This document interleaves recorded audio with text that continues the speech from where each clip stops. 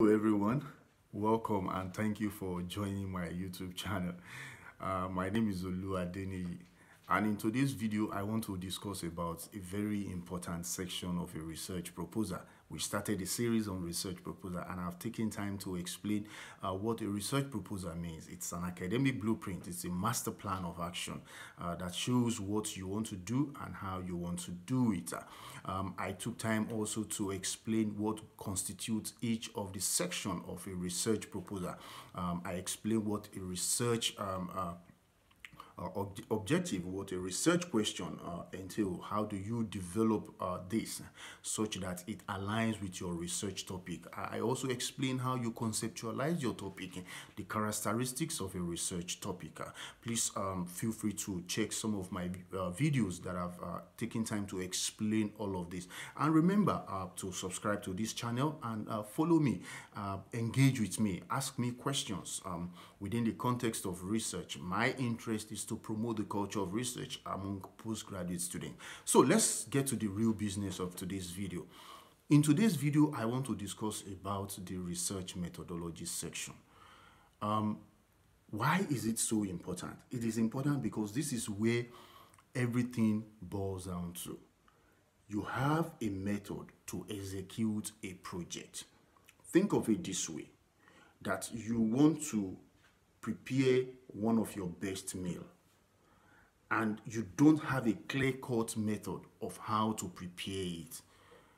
Even if you continue to savor, even if you continue to dream to, your saliva is just dripping, on the meal, how sumptuous it's going to be.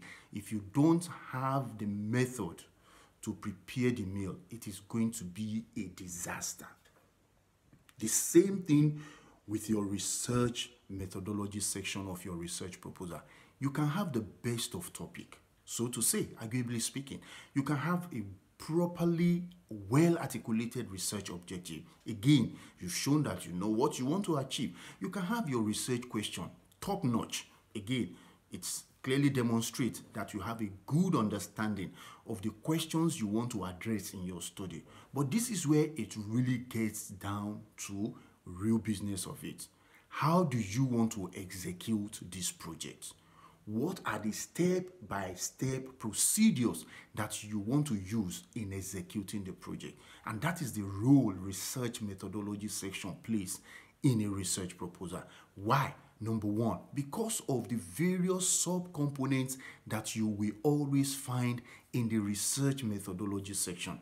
That is why it is so important.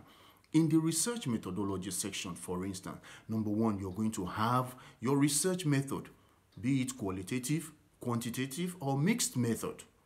Of course, it's not just as if you wake up and say, oh, I want to do a qualitative study. Oh, I want to do a quantitative study. The choice of research method will be informed by your topic, by your objectives, by your research questions.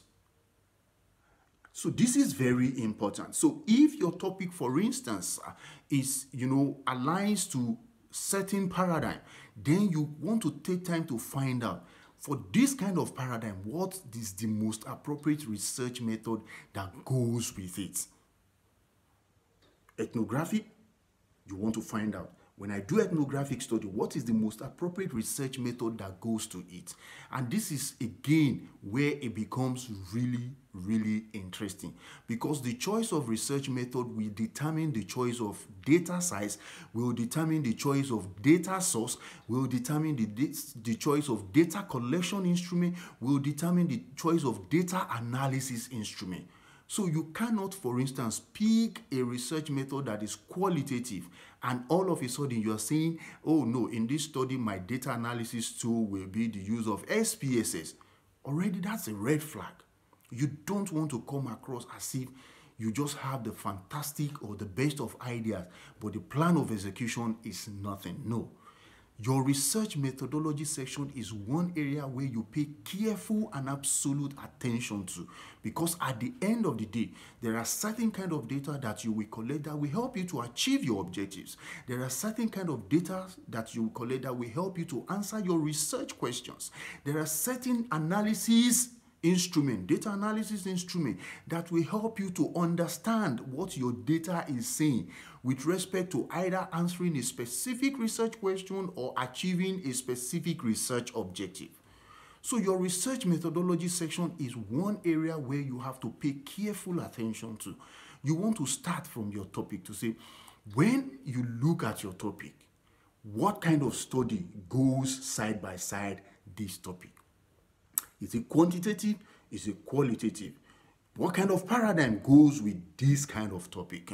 For instance, if you are interested in doing a qualitative study, you know, for example, that qualitative is subjective. The researcher has a direct interaction with the respondent or the participant. It goes beyond just collecting the data.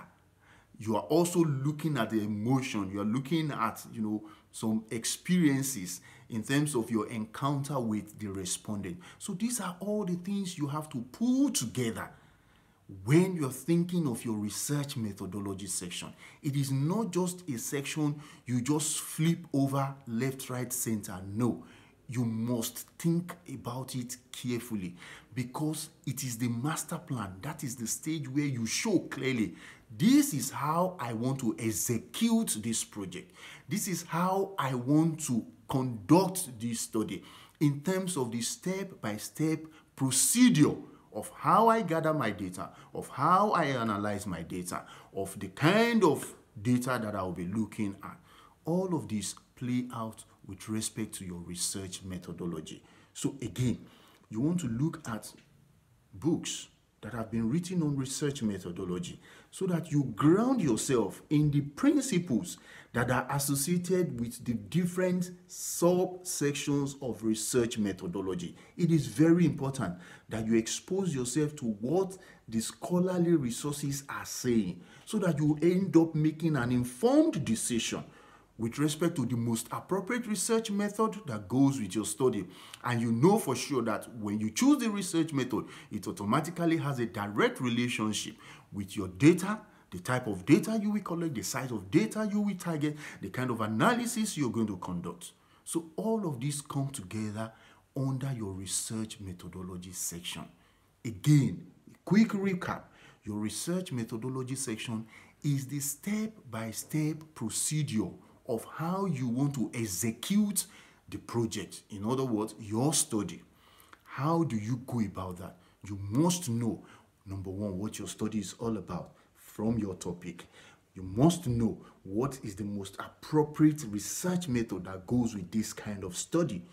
And you do all of this, not from your head, not from what your friend is doing, but from scholarly resources to guide you in making an informed decision.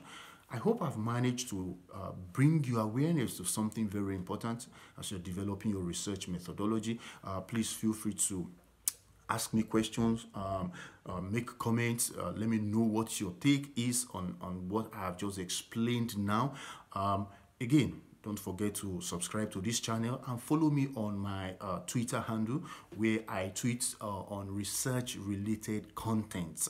Again, my intention, my purpose is to build and promote the culture of research among postgraduate students to help you appreciate that research can be fun, it can be noble, it can be pleasured, but it comes with a lot of hard work and working smart. Thank you so very much for listening and watching this video. I hope to see you in other subsequent video where I will be bringing you some research related content for your ease of understanding of research. Thank you so much and see you soon.